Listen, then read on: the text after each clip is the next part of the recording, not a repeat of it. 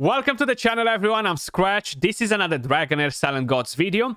Today, we're gonna have a look at all of the new artifacts that are coming to the game in Season 4.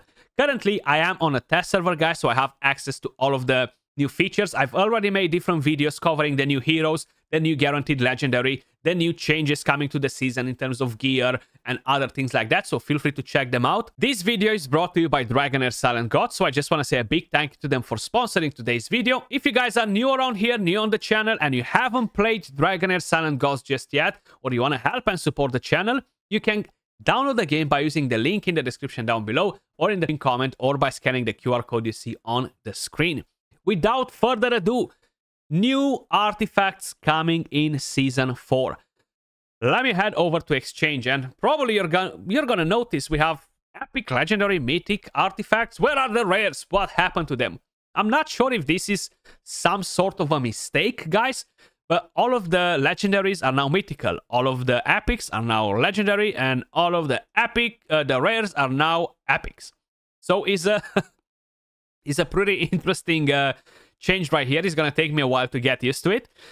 No rare / epic artifact, guys. We do have some new epic artifacts, aka legendaries, for this season that are being added to the game. So by the looks of it, we have two of them, to be more specific, and that is the Ring of Spirit Wood. You're getting HP and defense percentage. The wearer gains 240 resistance when inflicted with control. I really don't get it why they're trying to force so many resistance epic artifacts, because they're not really good. You're not really gonna use them anywhere. I'm never gonna use this one. It's kind of like a trash one. I'm not a big fan of this one, to be honest. Let me know your thoughts, though, in the comments down below. Then we have the Matriarch's Gem. This looks pretty awesome. You're getting attack and attack percentage. The wearer gains 40% crit rate at max level.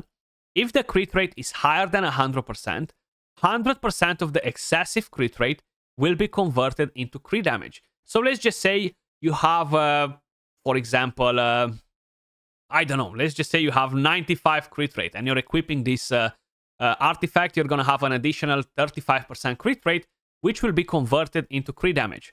So that's a pretty awesome artifact, and you're getting attack from it, an attack percentage. It's gonna be nice for damage dealers. Then moving over to the legendary artifacts, aka mythicals now. We have no exclusives this season, which is a good thing. Definitely a good thing. But moving over to the rest of them. We have quite a few of them. Some of them have some badass looking animations, images in here, guys. So we have the Misty Conch, which is a new one, all the way down to the Curse of Silence. So the Misty Conch gives you attack and attack percentage.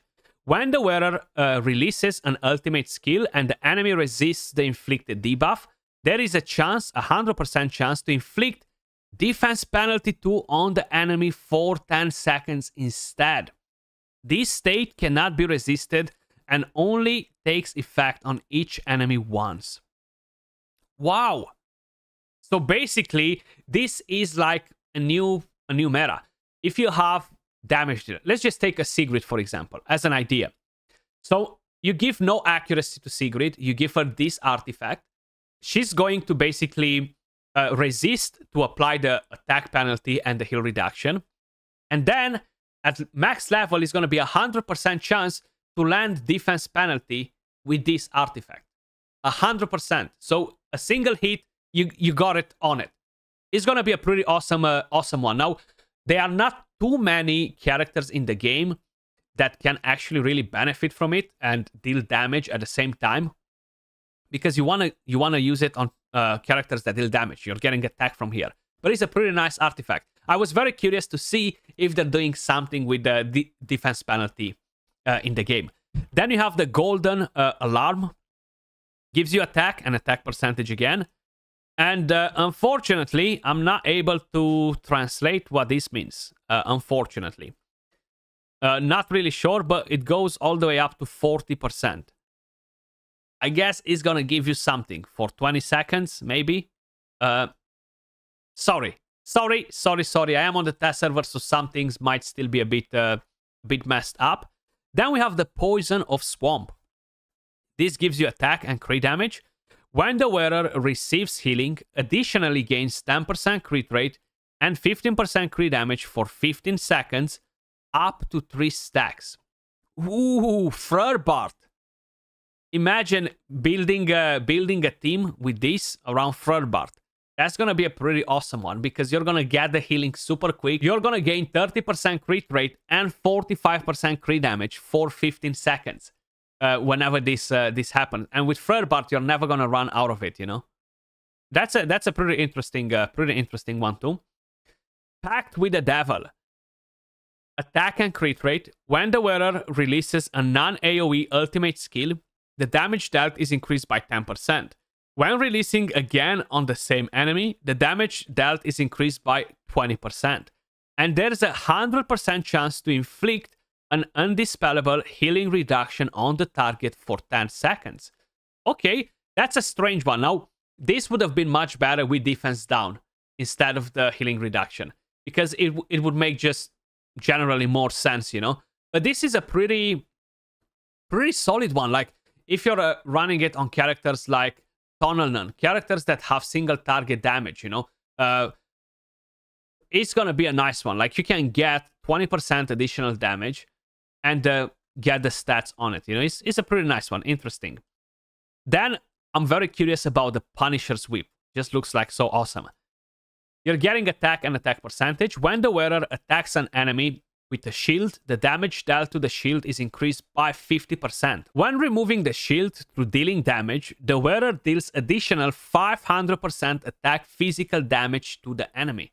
This can be nice versus the Grave of Curse, versus the Ice Domain, and it can be nice, of course, if any of the bosses got changes. For PvP, it can be very nice again. So it's a pretty interesting one. Then we have the Lost Pearl in Desert. This looks pretty cool too. You're getting HP and accuracy.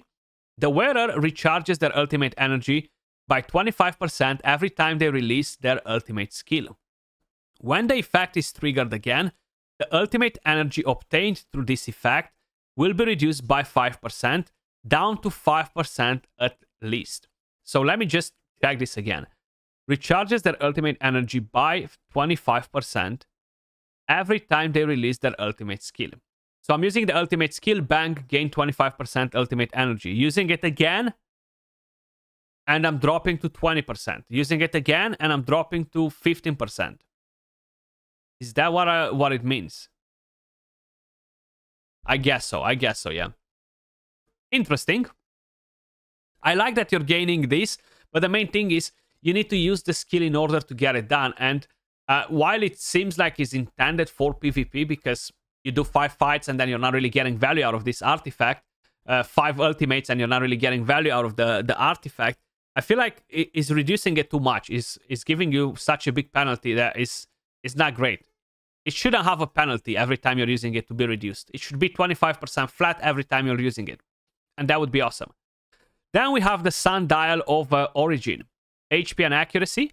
The wearer recharges their next battle skill by 25% every time they release their battle skill, and it's pretty much the same cup of tea like the previous one.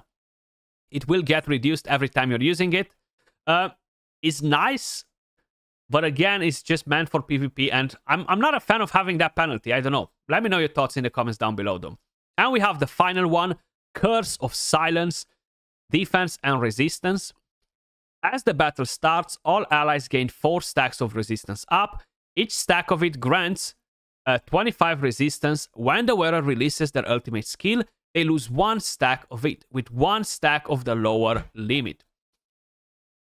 Okay, again, resistance. Man, I'm not a fan of this resistance thingy, though. Like, I like that this is at the beginning of the battle. So, as soon as the battle starts, all allies gain the stack of resistance up, and you can basically get 25 resistance. But it's just 25 resistance, which is so not impactful at all, okay? Is not impactful at all. Then when the wearer releases their ultimate skill, they lose a stack. Now, because there are 4 stacks, you start directly with 100 resistance, which can be nice. So now you will have the possibility to basically go and just do different strats in the Feymander versus the bosses, or in the different areas where you need resistance, you know? you can quickly kill those bosses. Equip this on one of the supports and call it a day. That's all for artifacts, guys. We do have 2 more that are coming from the Feymander and from the Pillar of Trials. I'm quickly gonna try to find them for you to quickly show you those 2 artifacts as well. Let me just see where they can be. So probably these 2. We have the Bottle of Luminance, defense and HP. When an ally's HP falls below 40%, heals them by 15% of their max HP. This skill takes effect up to 4 stacks, or up to 4 times. Up to 4 times, I would assume. Only once every 20 seconds. So this is pretty weak. This is pretty weak. You're just getting a 15% max HP heal, and only 4 times every 20 seconds. Not a big fan of it. Then this one right here. It can be good. It can be good early on to push on the Grave of Venom with the tanks. You know, that's about it. It can be good for that, for a little bit. Then you have the Chest of Radiance. HP and attack. When the team activates 3 elemental affinity, all allies gain up to 5% attack and defense. When 5 elemental affinity is activated, this effect becomes doubled.